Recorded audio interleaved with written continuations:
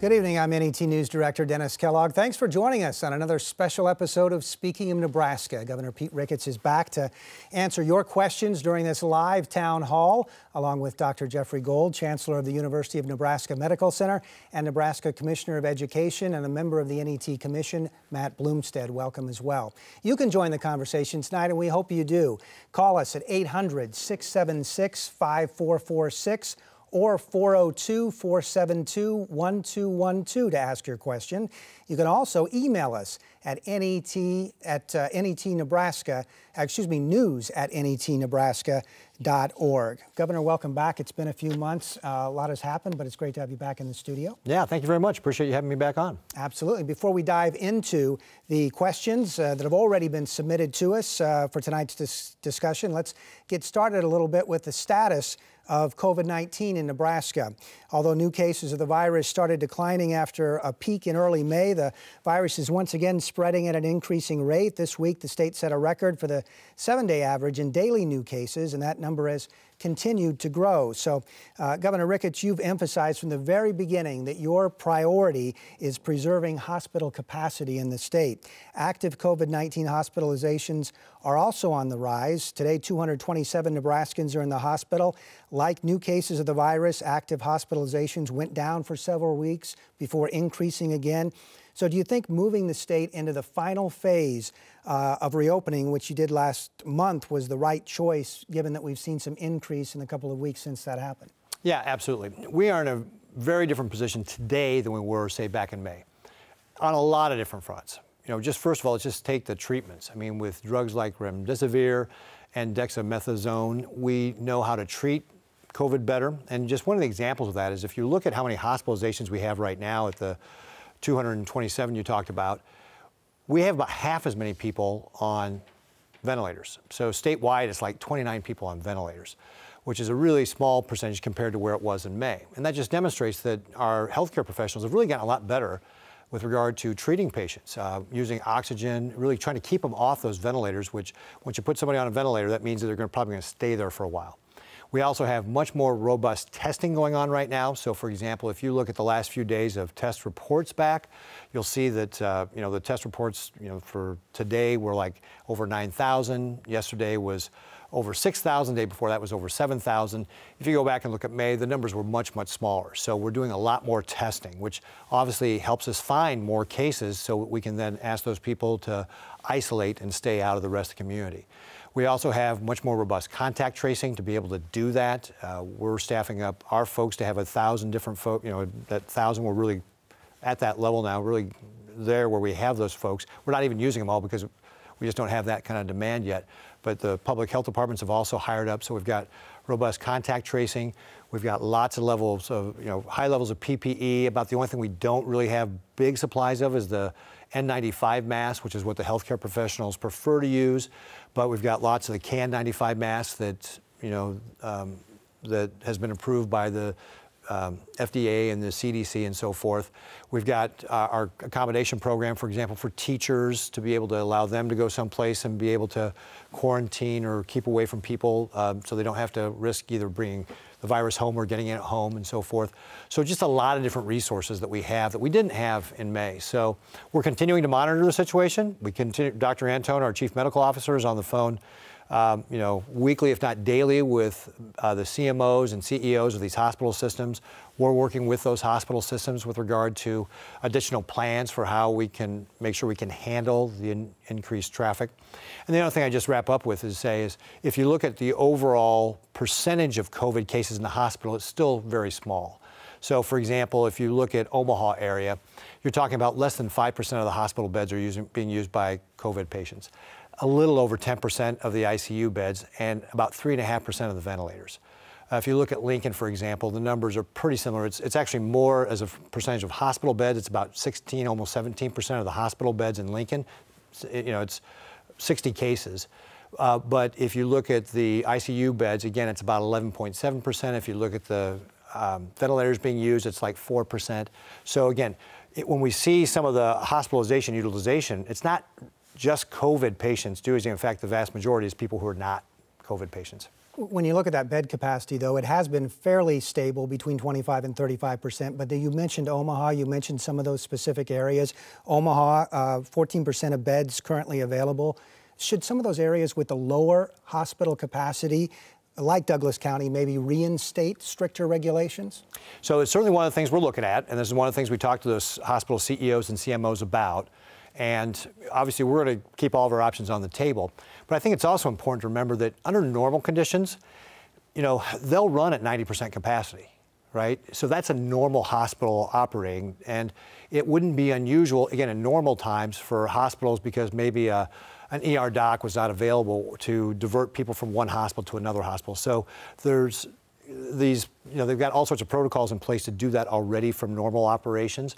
So we certainly want to keep that in mind. We want to make sure that they can handle and accommodate any new people coming in. And we've done that very successfully throughout this pandemic, to be able to offer that hospital bed, that ICU bed, that ventilator to anybody who needs it when they need it. And that's why Dr. Antone is on the phone with these folks every day, talking through to make sure that they're comfortable with regard to where they are with regard to their hospital census, and looking to see if we need to make any changes and what sorts of other things the state could do to be able to help facilitate, for example, staffing, to be able to help them out and make sure that they've got the appropriate staffing. Dr. Jeffrey Gold, Chancellor of the University of Nebraska Medical Center, welcome tonight. Thank you. So far, 493 Nebraskans have died of COVID-19. The Centers for Disease Control and Prevention said that this week that number will likely climb to around 561 deaths by October 24th. And the Institute of Health Metrics and Evaluation estimates universal masking in Nebraska could save up to 480 lives by December 1st. So how much emphasis do you put on wearing a mask, and how well do you think Nebraskans are doing when it comes to wearing masks? So I have my mask with me all the time, and I wear it because I know the science shows that it not only protects me, but it protects others as well, and we try very hard to set the right example for folks. I think from a scientific perspective, there is no question that masking reduces the spread of not just coronavirus, but the flu and anything and everything else that's spread through respiratory droplets. I think that's a given. My experience, particularly, since we've reopened the university and walking through campus, res halls, dining facilities, etc., is that the overwhelming majority, I mean, it's a rare exception for me to see somebody who is not wearing a mask. Now, we're all more than 6 feet apart tonight, and I feel comfortable being here with you. Otherwise, I would be wearing my mask tonight. But I think that Nebraskans generally are doing a pretty darn good job of it. Now, we all know that there are exceptions to that. And we've seen everything from weddings to other group gatherings where there was some super spreader individual that caused a good deal of misery in that community, and one sort of spread to another. And when that happens in one of our rural communities, it has an impact, right? It fills hospital beds, causes transfers, and concerns the community. I think overall, the state is doing pretty darn well. Could we do better? You betcha. And that's why, I think we all need to lead by example. One of the questions we got came from the community of Blair, and this person said, why aren't we recognizing that only the chronically ill and elderly citizens need to be wearing a mask and restricting their time in stores, churches, and around others? I'm guessing you would say that's not true. Well, I think the elderly and more vulnerable absolutely need to wear a mask and restrict their time with others. But if we want to be responsible and not carry infection from the community to them, then we do also. And I think that's the message. There's this tremendous amount of confusion as to whether young people, in K-12 schools, and I know we're going to unpack that in a minute, and in the university level, really get sick from COVID. And with the observation is, although some of them get really sick and hospitalized and tragically will actually die from it, the overwhelming majority will have minimal symptoms or no symptoms at all. And we've seen that in the university extensively. But we also know that they do carry very high virus loads when they're sick, and they're capable of transmitting it very rapidly to their parents and grandparents, who are going to be more vulnerable. And, that is the concern about all of this. Commissioner Matt Blomstedt, want to bring you in on the conversation as well.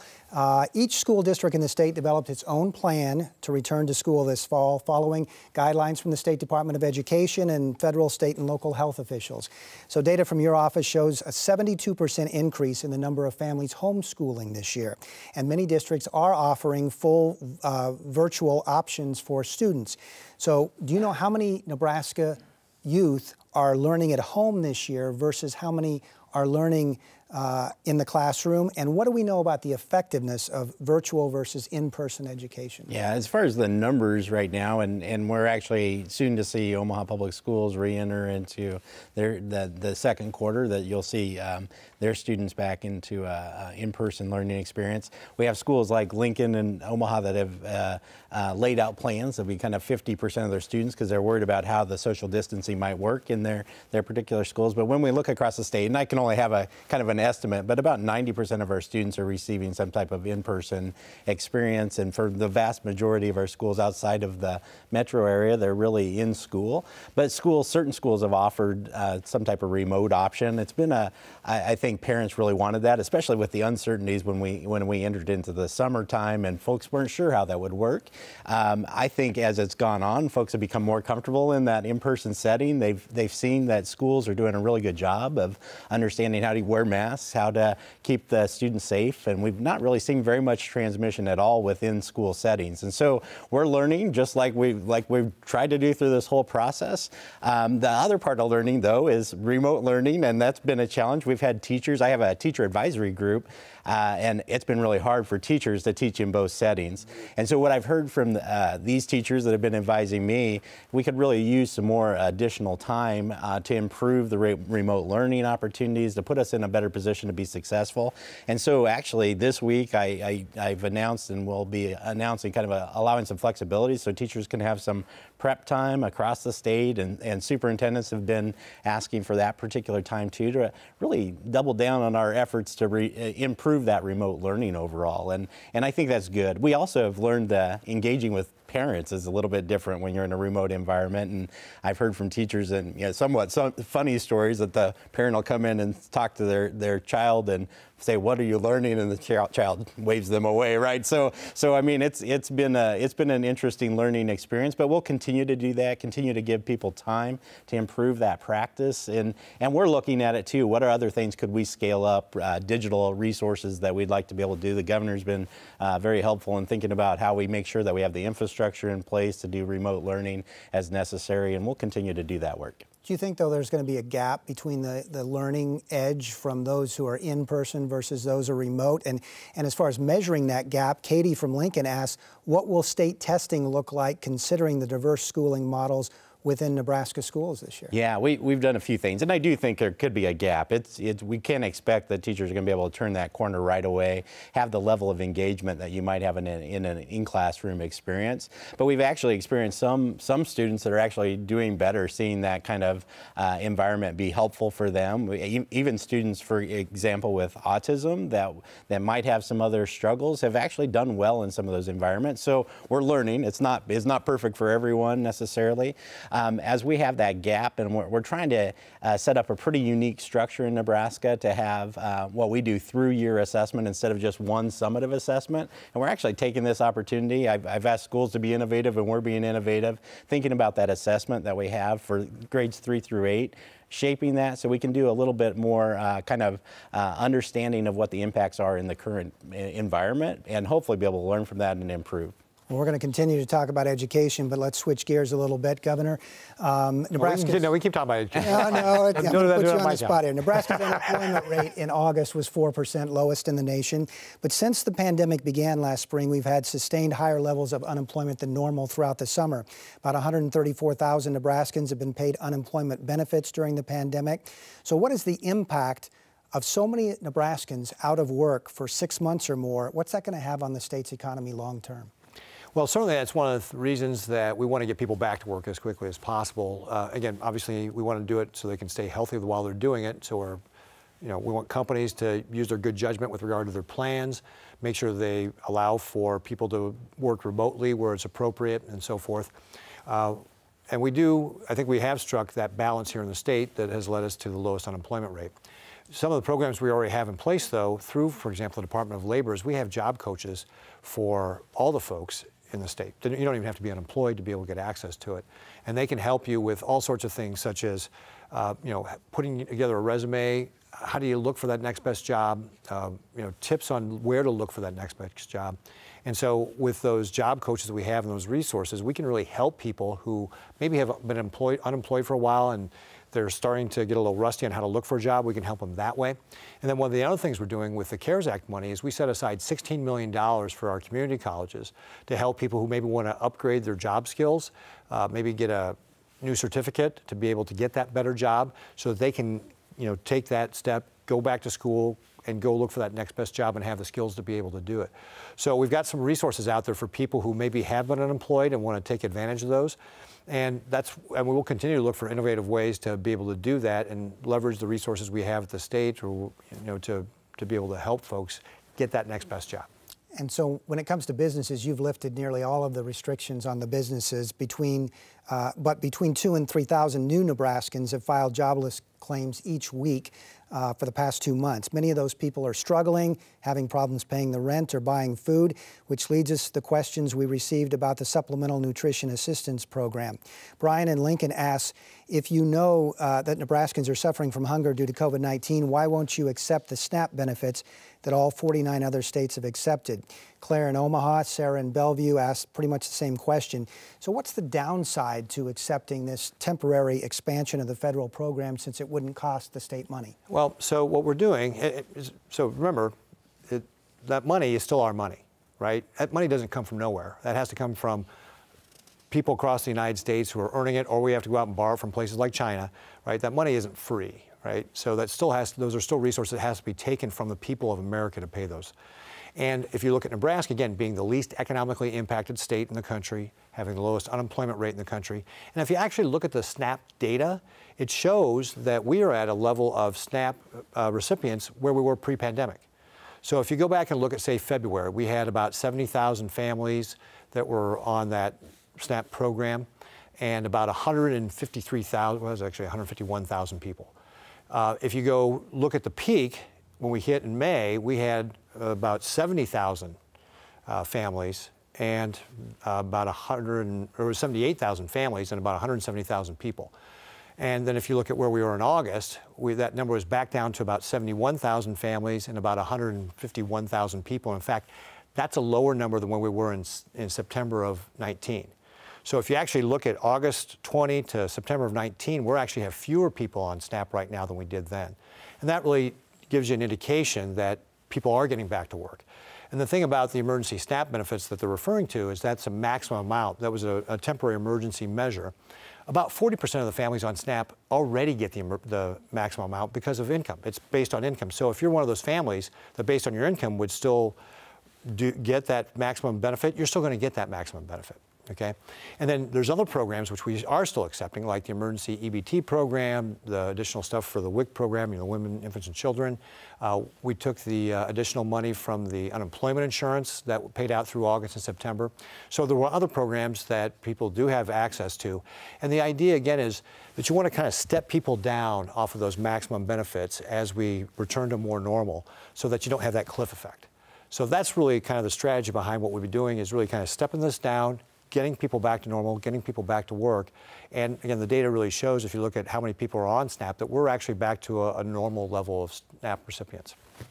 Dr. Gold, I'm going to give you this question. Hank from McCool Junction calls in tonight, and he says, according to the CDC website, only 6% of COVID deaths are due only to COVID, with the other 94% having some sort of underlying condition, such as cancer, diabetes.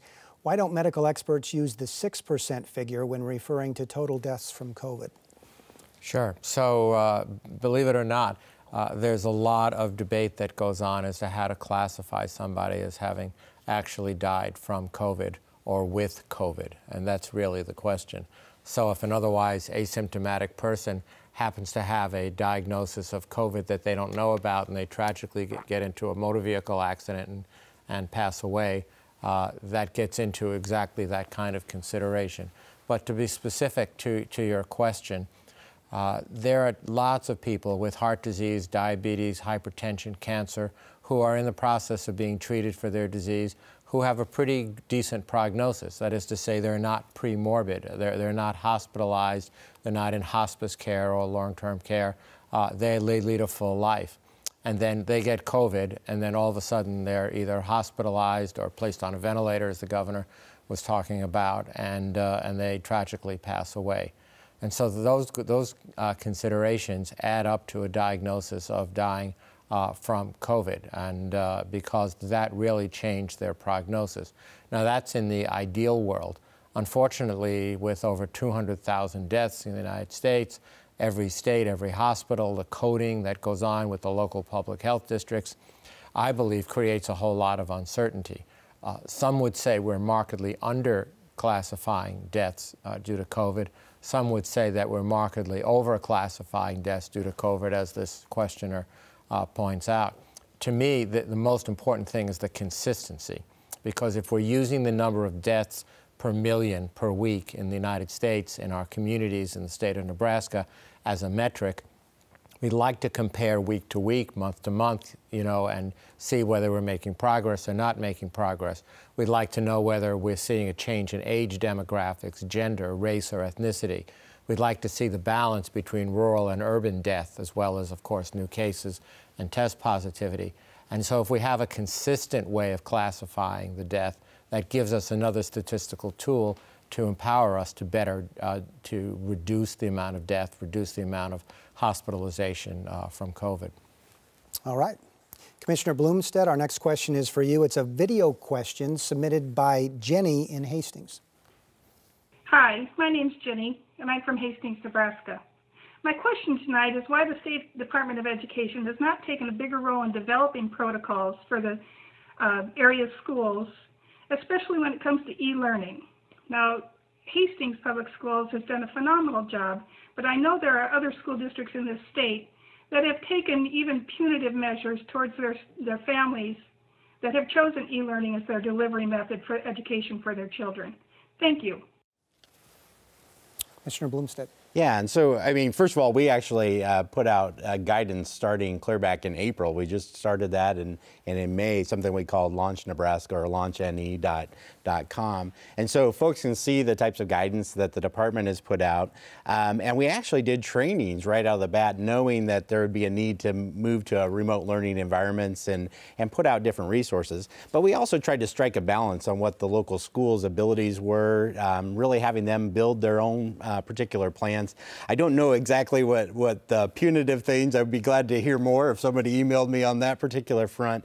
But we really tried to work with schools. We'll be actually offering additional guidance and kind of reframing some of that, like the remote learning, ensuring that students are having good experiences. We've heard concerns around students with special needs and making sure that their IEPs are being met. And we continue to offer that guidance all the time to our schools. And so if there are folks that have some type of challenge, they're certainly welcome to email me. I take those emails quite often, and we take that very seriously and try to work with folks on those solutions. But I would say overall, there are very good examples. As you mentioned, Hastings, and we have many other schools that are doing really good things, and we'll see people learn and improve, and that's our hope. So it is also helpful to know places that may be struggling. We ask them to reach out to us, and we can provide that additional assistance.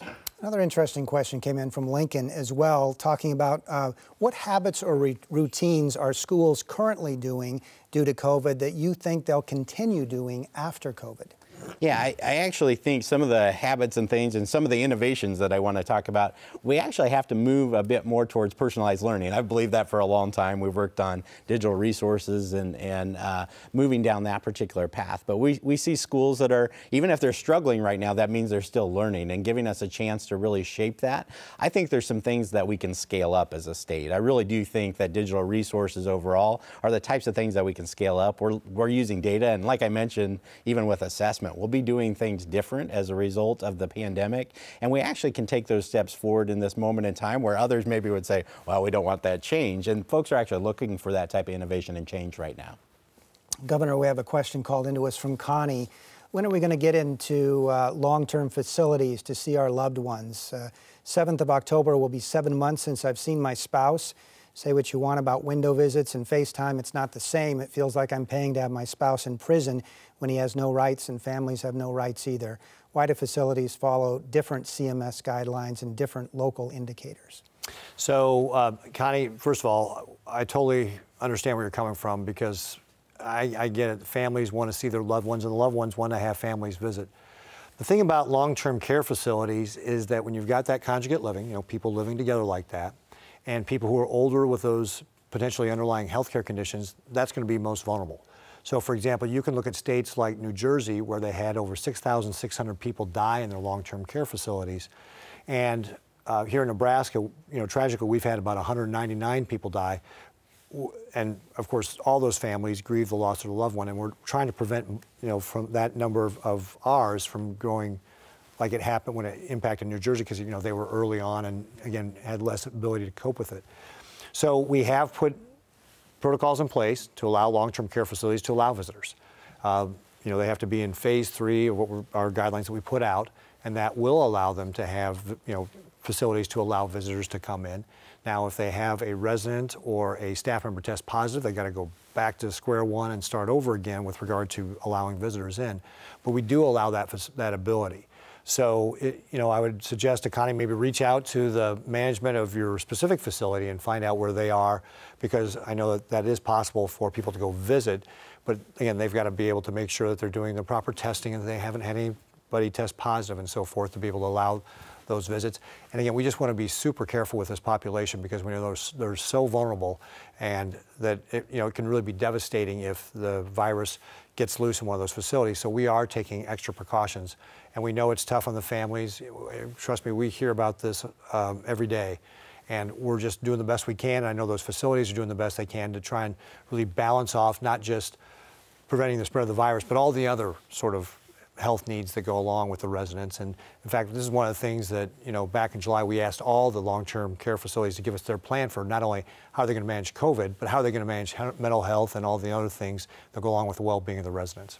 And Dr. Gold, I want to follow up with you on this as well, because the population of these long-term facilities is just a small part of the overall U.S. population, but they're accounting for over 40% of the deaths from COVID. Sure. So, and UNMC has been very involved in working with nursing homes across the state. What is your advice in trying to balance the safety issues, but also we know about the long-term effects of isolation as well. So how do you balance that? There is no question, and the Med Center is really proud to not only do site visits to long-term care facilities, but to food processing plants. You know, as Commissioner Blomstedt said, where the Med Center has reached out to countless school districts across the state that have asked for guidance.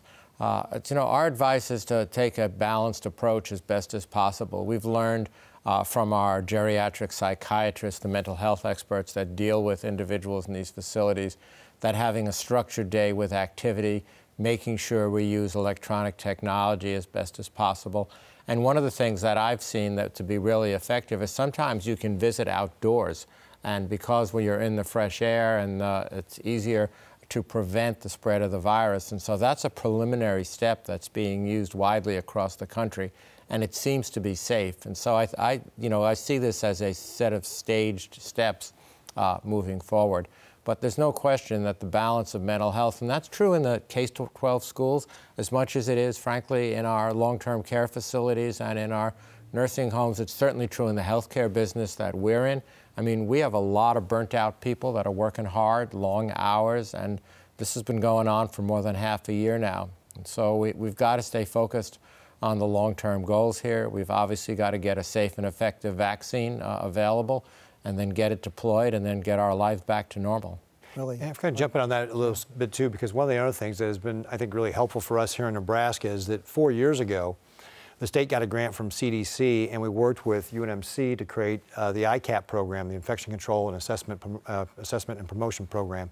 Basically, long before this pandemic, to have folks from the UNMC put together a program to teach long-term care facilities how to control the spread of infections. And I think that's one of the things that's really been helpful here. And of course, UNMC continues to do that, as Dr. Gold was talking about, with on-site visits to do more training, webinars, all that sort of thing has been really helpful, I think, for us to be able to help make sure the staffs are appropriately trained to be able to to limit the spread of infections in those facilities. And guides. You know, we've issued guidebooks for everything from early childhood to K-12 to universities to meat processing, the judicial system, on and on. And so it's been a real pleasure and a real honor to be able to help. And that has translated into some of the lowest mortality rates, frankly, in the country here in Nebraska. And we're very proud of that. We want to remind everybody you're watching a special episode of Speaking of Nebraska with Governor Pete Ricketts and Dr. Jeffrey Gold of UNMC and Nebraska Commissioner of Education Matt Blomstedt. Give us a call. The number is 800-676-5446, or you can also call 402-472-1212 with your question. You can also send us an email, news@netnebraska.org. And you can send your questions on social media as well. Find us on Facebook and Twitter at NET News Nebraska. Well, more than 460,000 people in Nebraska have been tested, I should say, many through the state's Test Nebraska initiative. The $27 million contract with several private companies was the state's effort to quickly scale up COVID-19 testing. Dana in Seward sent us a question about Test Nebraska. Governor Ricketts, I am Dana from Seward. You tout Test Nebraska as the best way to flatten the curve, slow the spread, and get test results. My son has been waiting for over a week now for his results, and they haven't even been processed. They're still sitting in the lab. He's missed AP classes, he's missed 2 cross-country meets, he's a junior in high school, and we're still waiting for Test Nebraska to do its job. This is a failed public-private partnership where the public has thrown money, that's us, we're the public, we pay the bills, to a private organization that is not doing its job. Governor Ricketts, how will you fix this and let us know that this is actually in the best interest of our state and its residents? Thank you. And Governor, we should point out that the average turnaround time for Test Nebraska results over the past 2 weeks is about 3.5 days. Is that good enough? Well, certainly we want it to be faster, and Dana's got a great point. We understand how frustrating it is when you're waiting for those test results back that we really want to turn around in 72 hours or less, and he's waiting for over a week. So I totally understand his frustration, and we have been working to be able to reduce that turnaround time. In fact, yesterday I think we had a turnaround time less than 24 hours. And what we've been doing is we've been adding on additional staff. We've been buying additional equipment. We've actually been going out and starting to hire staff over and above what we need to run the lab 24 hours in case we have somebody come down sick, they can't make it in for whatever reason, so that we never run short of those staffing to be able to make sure we can keep processing it through. There's other things we know that we can do better. For example, we do a lot of the testing for long-term care facilities when they do come up with a test positive, and so we may get a big, slug of tests come in all at once, which can then potentially slow down the lab. So we're working to try and figure out better processes for that as well, because Dana's absolutely right. It shouldn't take a week to be able to get those results back. We want to turn them around within that 3-day time frame. In fact, we want to turn around faster than that. And if you look at the overall time frame for Test Nebraska from the start of it, the turnaround time is about a little over 2.5 days to be able to get that done. So we absolutely hear what Dana's saying. We are working to get that turned around so that we can do a better job of getting it turned around. But I would also point out that if it wasn't for Test Nebraska, we'd be doing half the number of tests we're doing today. So Test Nebraska has allowed us to really double the amount of testing that we're doing today and get to the point where we're doing, significantly more than the minimum amount of testing that the folks at our public health officials and UNMC told us we needed to be doing. Back when this pandemic started, they say minimally you need to be about 3,000 tests per day. And so we are now regularly exceeding that number of tests per day, even just with Test Nebraska. And then the final point I'll make is other labs have had the same sort of issues, right? So when you're talking about the commercial labs, we had some commercial labs who had tests that were taking 18 days to get turned around. And that is clearly, at that point, the test is useless. So, we reached out to those labs to ask them to improve their performance, and they have. We just had the issue with UNMC and NPHL, our Nebraska Public Health Lab this week. It wasn't test related, it was technology related. But those kind of things are going to happen, and we just got to work our way through this. Again, this is new for everybody, so when we find a problem, we got to figure out what do we do to fix the problem and mitigate it so that it doesn't become that kind of risk in the future. Speaking of testing, President Trump announced this week the federal government is going to distribute millions of rapid coronavirus tests to states this week. He wants the governors to use them to reopen K through 12 schools completely. Do you know how many tests Nebraska is going to get? And as the governor, how are you going to use those tests? Are they going to go to schools? Yeah, so we're looking at that right now. We expect that we'll get about 580,000 of those tests before the end of the year. And to put that in perspective, if you look at how many tests, so you mentioned the 400 and some thousand Nebraskans have been tested. If you look at the overall tests we've done, it's more like 625, 630,000 tests we've done. So if you put that in perspective of over 6 months, we've done over 600,000 tests, and now we're going to get almost another 600,000 tests in the next 3 months. You see, we're going to have a lot more testing capacity because of these Abbott BinaxNOW now tests that we're going to get. One of the things we got to remember is they're not as accurate. So they're not going to have the same accuracy as the polymerase chain reaction machines that we're doing right now, say through Test Nebraska. Those are kind of the gold standard of how you do this coronavirus testing. But they are going to have a use for us, and we are thinking right now, given the limitations of the test from the standpoint of they're not quite as accurate, but they're a lot faster. You can get the results back in 15 minutes. So how do we best leverage that to be able to make sure that we're using it in a way that is going to allow us to catch where there may be spreads of the virus and so forth. So we're thinking about those exact scenarios right now, and I would say just stay tuned because we're not ready to announce how we're going to deploy them yet, but we are excited about the opportunity to be able to leverage those to be able to, again, do more around trying to catch the virus and nip those spreading events in the bud so they don't get out of control. So not committing to sending them to schools just yet? It's one of the options we're looking at right now to try and figure out what's going to be the best option. Okay. Dr. Gold, talk about the accuracy that the governor touched on of these rapid tests, because we're hearing about it from these tests from the president. We're also hearing about it when it comes to Big Ten football and the football teams using those. Are they accurate? Are they the answer? So there are different types of point-of-care tests. So the polymerase chain reaction, or the PCR test that the governor just related to is the standard. It's got high 90% specificity and sensitivity. It is the basic test that we use. That's the nasal swab that everybody sees pictures of. But we've probably read about both saliva tests and what we can now call these antigen tests. The saliva tests, which have been popularized by the NBA and are quite successful there, are screening tests. They were built in collaboration with Yale University initially, and I'm proud to say that the Med Center is also working on a new variety of that hopefully will roll out in the not-so-distant future as well, because it's a lot easier to collect saliva. But that's also a polymerase chain reaction test, high-volume throughput, done in a laboratory. It's not really a point-of-care test.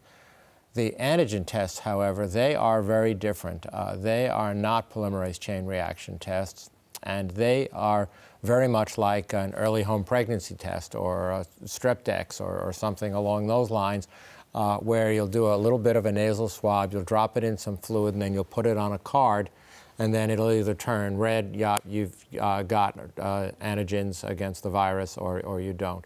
So from a specificity point of view, that is to say, is it the accurate COVID-19 virus-causing agent, SARS-CoV-2 is the name of the virus, it's pretty accurate. But from a sensitivity perspective, it's going to miss about, depending on the test, anywhere between 15 and 25% of the patients who actually carry some levels of virus. But the question is that for individuals that are carrying really low levels of virus, are they actually contagious? I mean, it may be you need a certain level in order to really spread the virus to other people. And so I think, as the governor said, the two tests are not interchangeable, the PCR and the rapid point-of-care antigen test. So I see the antigen test more like a screening test, high volume, high throughput. Think athletics, think weddings, think church ceremonies and things along those lines. Whereas anybody that tests positive would have to be validated with a PCR test, just to be very, very sure that, one, it's SARS-CoV-2, and secondly, that you can make the diagnosis. But for rapid screening, it's going to be very, very hard to use traditional PCR tests. And frankly, the volume would become almost undoable across the country. So I see this as a blend of the two. And of course, the antigen test cost a fraction of what the PCR test cost. And, you know, cost efficiency is going to be really important if we're going to get this out to the point that people are self-testing in schools and churches and other places. Commissioner Blomstedt, I want to go back to a topic that you already touched on earlier in the program, but maybe we can talk a little bit more about it. We've received questions from several teachers concerned about the workload that the school, now that the school is back in session. Here's a video question from Joanne. My name is Joanne Catlett. I am from Lincoln, Nebraska. Here is my question. Teachers need accreditation hours to be modified during this pandemic. Teachers need time to plan, grade, prep for all learners in and out of the classroom.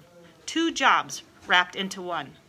Will you be able to help support the mental health of teachers by allowing them to be prepared to provide the best education they can for 4 days of the week and give them 1 day to do the necessary work to be prepared to provide the best education the next 4 days of school?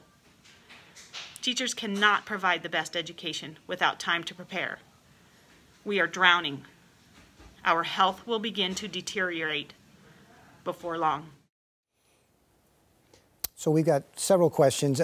Kathy in Omaha, Elizabeth in Lincoln both asked about the same question. I think there's a couple of questions here. One's about the possibility of a 4-day week for in-person learning, and the other one is just about the overall stress that teachers are under and how are we going to help them? Yeah, and as I mentioned before, as I've talked to the teachers in this advisory group that I've had, I could see the stress. It was like early on, and I could tell that that was really a challenge. And I have a superintendent's advisory group as well that includes Lincoln Public Schools and schools from all over the state. And we've had that dialogue with them going, how can we help balance the workload that teachers are experiencing? And so we've not talked about 1 day a week or going to a 4-day school week, but actually what I've been proposing is actually a reduction in the number of instructional hours that have to be offered because we're recognizing that stress. I'd prefer high quality instruction that teachers aren't overwhelmed, that students aren't overwhelmed, that we can balance those things out. So really, as we enter the second quarter, and it's amazing, we're in, completing a first quarter of school. As we enter that second quarter, I want to see more flexibility for teachers to be able to balance that workload.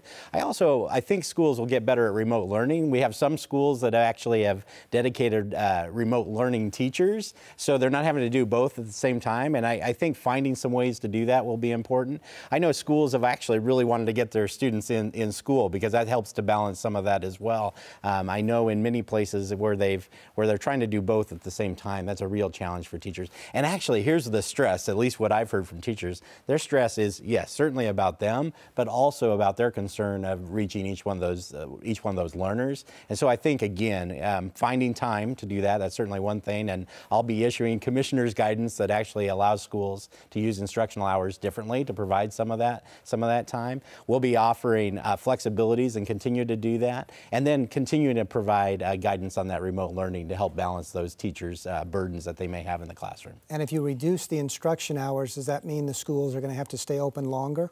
No, actually what it means that when you look at the whole year, oddly enough, Nebraska has a law on the books that actually goes back to 1918 that allows for flexibility around pandemics of all things and epidemics. And so we've been using that for flexibility, talking to our schools. We want them in school. We want them in school as much as possible, but we know that there's going to be these types of disruptions. And I think it's really important that we do the best that we can in these moments in time. And part of that's, taking a little bit of time to regroup, understand what's going to work best and move us forward as a state, but also at an individual school level. And it bothers me that teachers are so stressed, and so I want to kind of keep that message out there. We're looking for a lot of different ways, and I know school leaders and school boards across the state are doing the same. Got a question from Ann in Lincoln. She's upset about the 3-2 plan in Lincoln with the high school kids going back to overcrowded schools. She said as Lincoln's COVID numbers are rising, the state's COVID numbers are rising as well. Lincoln's ICUs are closer to getting to capacity. So she asked Governor Ricketts, are you putting pressure on the districts to open up no matter what, or threatening to pull any kind of funding or resources? No, we have, as we've talked about, we've really let the schools determine how they want to go about doing the education program. Commissioner Blomstedt actually doesn't report to me. He reports to his own elected State Board of Education. And So we haven't done anything with regard to putting pressure on schools to reopen. And frankly, we've had a great working relationship with regard to how we go about approaching this. We've have a lot of communication about what the best thing is. And frankly, the fact of the matter is, we're all learning, as you mentioned, Commissioner, we're all learning our way through this at the same time. So there is not going to be one right answer for every school district. OPS is just now starting to make the preparation to have kids in the classroom. I know Dr. Logan is doing the best job she can. She knows that kids are going to learn best in the classroom, but she's also got to make sure she's balancing all that off as well. So I think every school district has got to make that decision, and I know that the school districts have created those individualized plans that make sense for their particular school district. And can I add just, quickly, and I really have appreciated the working relationship that we had. There's not been pressure. It's actually been about the local schools figuring this out. Here's the reality. No one had experienced this before. We didn't know how safe these environments could be. Our data is actually starting to show that with all the other proper precautions, masks, social distancing, thoughtfulness about how students move within classrooms, how they're positioned, things that we're doing in cafeterias and lunchrooms, some of that based on help from UNMC and providing guidance on those fronts, has come together into a pretty workable solution. And so as schools do come back to a fuller or more full capacity, we actually have a pretty good grasp of what protocols are necessary to keep them safe, and we keep watching that data too. So if we see something that's not working, we'll make changes, but right now we're seeing really good success across the state. Dennis, there's another really you've put out a report on this, so tell us a little bit about your feelings on it. Yeah, so I just want to underscore what the Commissioner said, is that even when we see cases in school-age children, the overwhelming majority of the transition, when you do contact tracing, is from the community. It is not spread in the classrooms,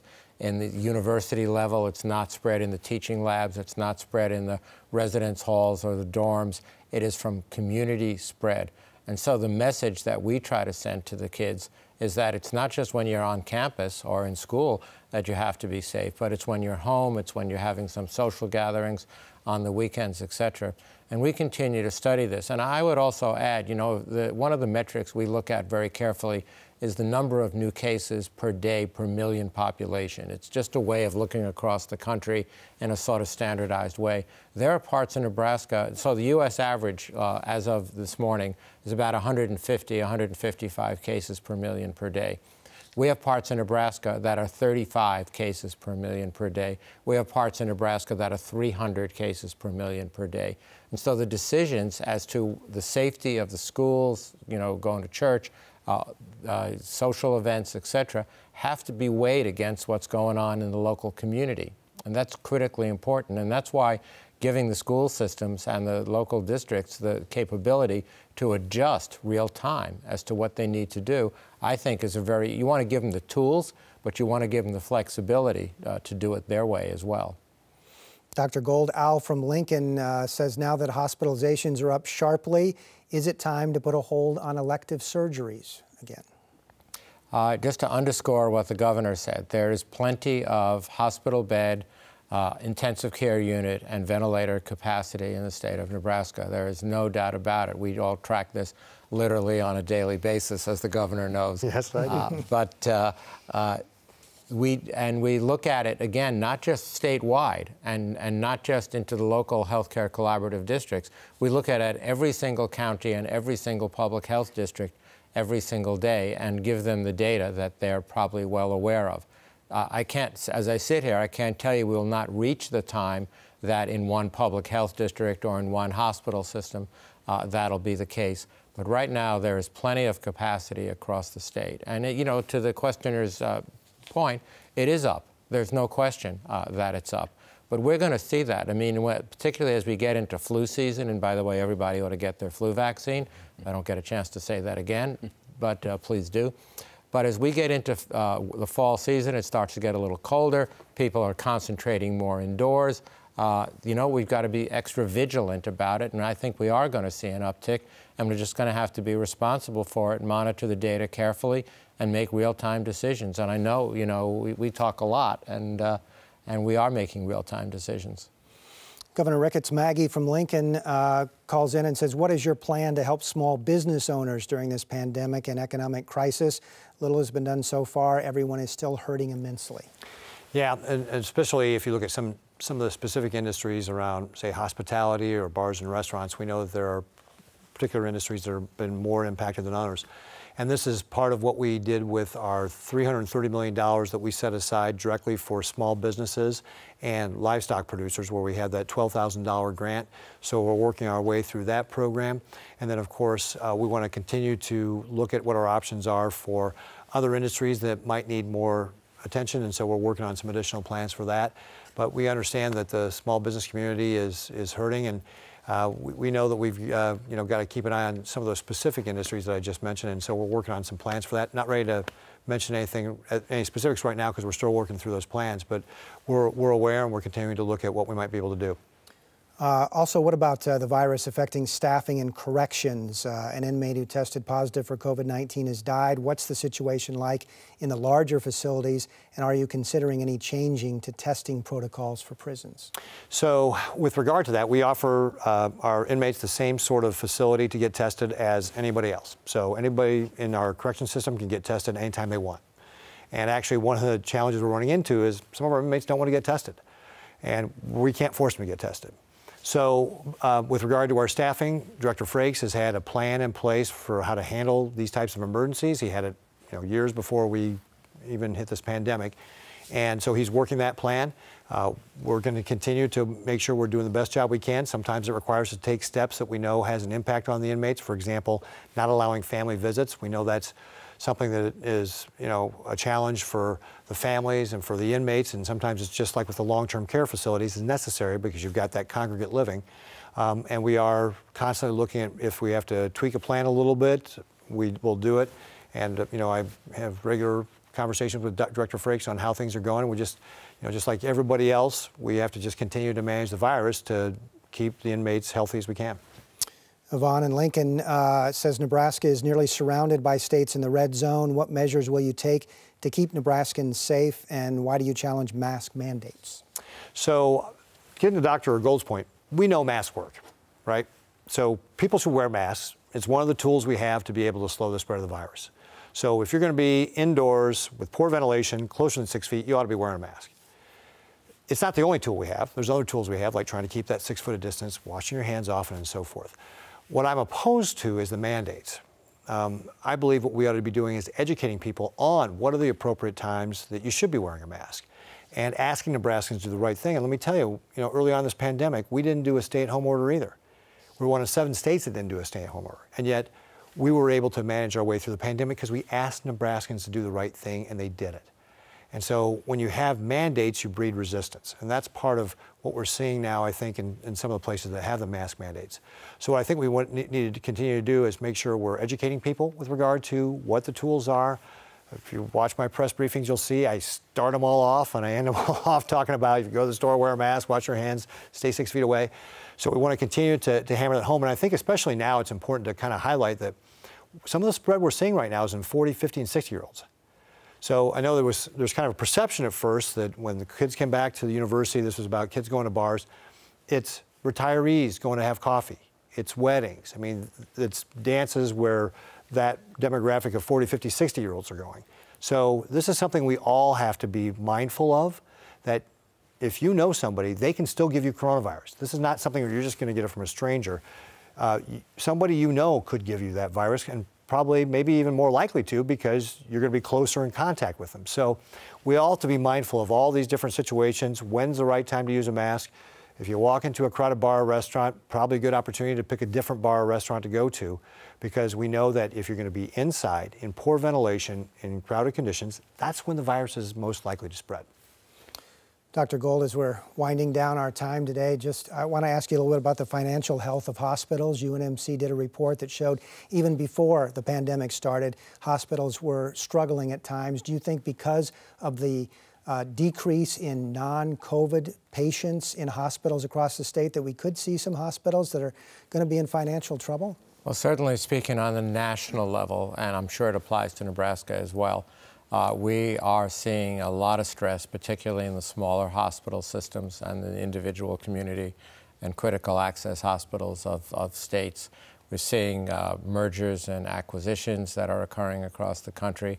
I think some of the CARES Act dollars have gone a long way to shoring up some of the hospitals, but that's a temporary aberration as they get back to full normal or near normal capacity. And I can only speak for Nebraska Medicine, which I know quite well, and we're well over 90% of the capacity that we would have normally been for this time of year, going into what would normally be the flu season.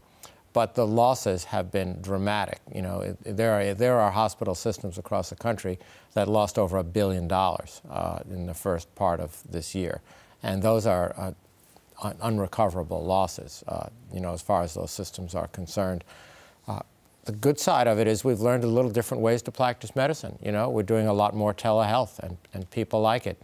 We're smarter about scheduling visits and things along those lines. So there are going to be some good things that are going to be sustained, but I think it's going to change the practice of medicine, and it's certainly going to change our approach to infectious disease going forward. Governor Ricketts, I asked a similar question to Commissioner Blomstedt earlier, but when you look at this pandemic, what are the things that you've learned, and we just have a minute or so, but what are the things that you've learned that you think you're going to take away and continue even after the pandemic is over?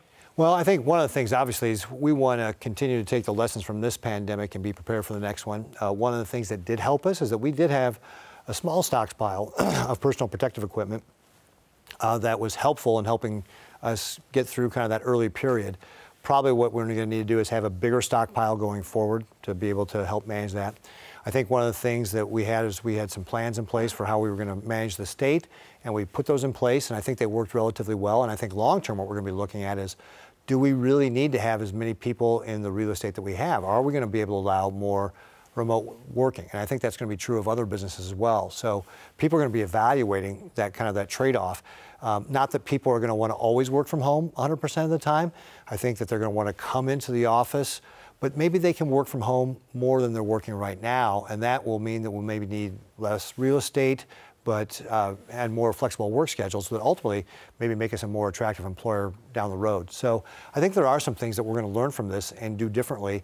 And in fact, that's not just us. I was talking to the folks at the state fair. There were things they learned through this pandemic because they had the state fair, but it was a little bit different. And they're like, well, some of this stuff was really good ideas. We just may do this next year.